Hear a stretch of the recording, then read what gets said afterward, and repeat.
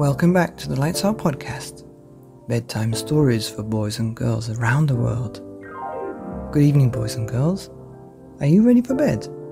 Are you all snuggled up and ready for the Lights Out bedtime story? Good, because you're in for a treat. That's right. Ripe? That's right. And I found a book on my shelf again that I thought I had read, but I haven't. And so I'm going to read it tonight.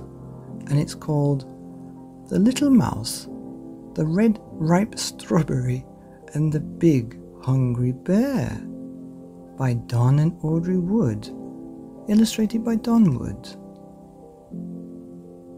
And a big shout out goes to all you listeners who are making our show and mission of 1,000 ad-free stories forever for boys and girls around the world a reality. You do not know how special you are. Now back to the story, because it's all about the story, and this one is The Little Mouse, the Red Ripe Strawberry, and the Big Hungry Bear by Don and Audrey Wood.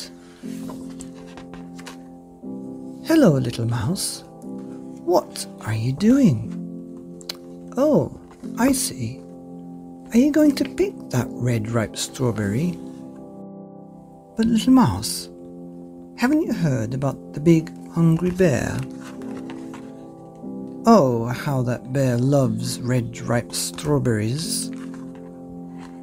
The big hungry bear can smell a red ripe strawberry a mile away, especially one that has just been picked. Uh-oh.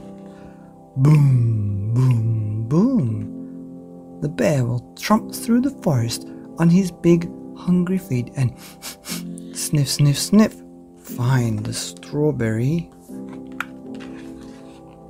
No matter where it's hidden or who is guarding it or how it's disguised. Quick!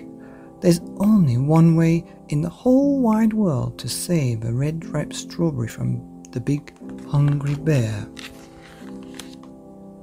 Cut it in two. Share half with me, and we'll both eat it all up. Yum, yum, yum. Now that's one red ripe strawberry the big hungry bear will never get. The end of The Little Mouse, the Red Ripe Strawberry, and the Big Hungry Bear by Don and Audrey Wood, here on the Lights Out podcast, bedtime stories for boys and girls and mice who like strawberries around the world. Good night. I love strawberries. Don't you? Good night.